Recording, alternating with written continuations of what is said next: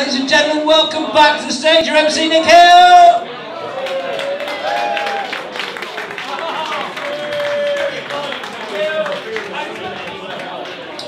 Hello, are we okay? Guys at the bar, are you going to sit down? Hang on, look at this, look, fucking oblivious. Right, hang on. Right, guys at the bar, are you going to sit down?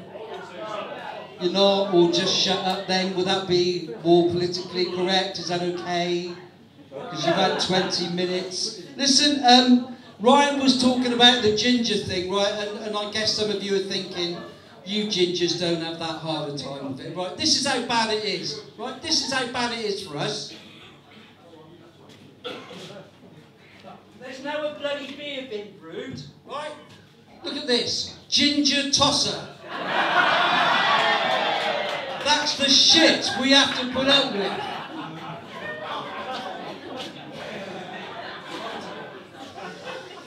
So, we've got, coming up in Gloucester this summer, there's going to be some fantastic music, some fantastic events, but it's all about tribute bands. That's the rage, isn't it? It's all about tribute bands. And in the park, we're going to have Oasis, we're going to have a tribute to Blur and Blondie and that sort of shit. And tribute acts have even infiltrated the comedy scene now, right? And in Cinderford last week, down at the Fern Ticket, there was a Roy Chubby Brown tribute act, right? So basically, it's just some racist old twat wearing an embroidered coat, but he's being paid for it. And my wife saw it and she said, "Do you know what? I think you're missing a trick with all of this." I said, "What do you mean?" She said, "Well, a comedy tribute act. You could do that." I said, "Well, no, I don't think I could. Who would I be? Right? Just guess." Joe Pasquale.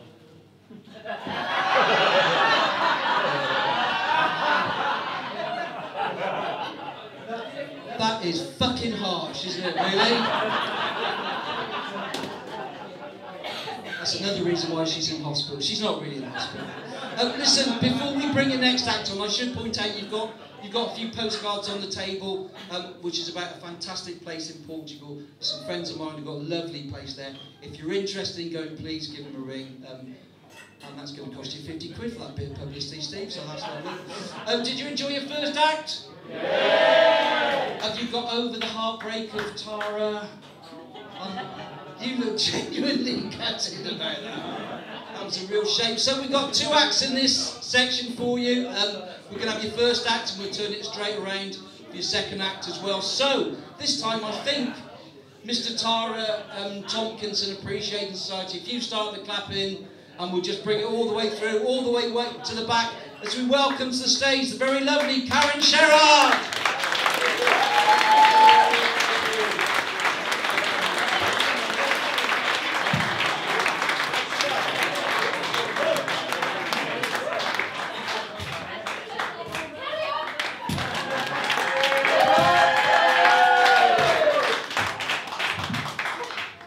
Good afternoon, ladies and gentlemen.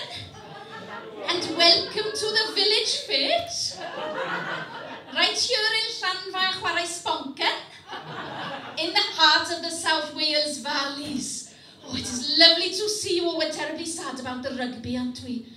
Look at you, you're wearing an England shirt even though you're Welsh. Bless your heart, bless your heart. Well, it's lovely to see you. Now, I think most of you already know me. My name is Iris Evans. But I think you know me from the different groups and societies that I run.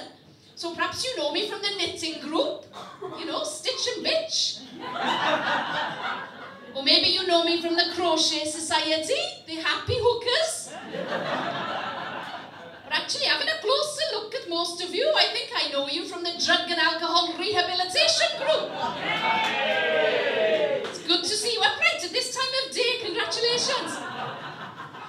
Now, I would like to make a little announcement, first of all, which is to thank my daughter, Sinead, and my granddaughter, Casey Lee, that's Lee with a GH because she are posh, for doing the decorating. Have a look at the lovely bunting.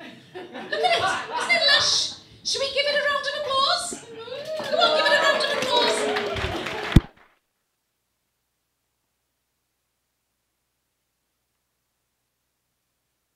Oh, but I tell you what, oh, Sionna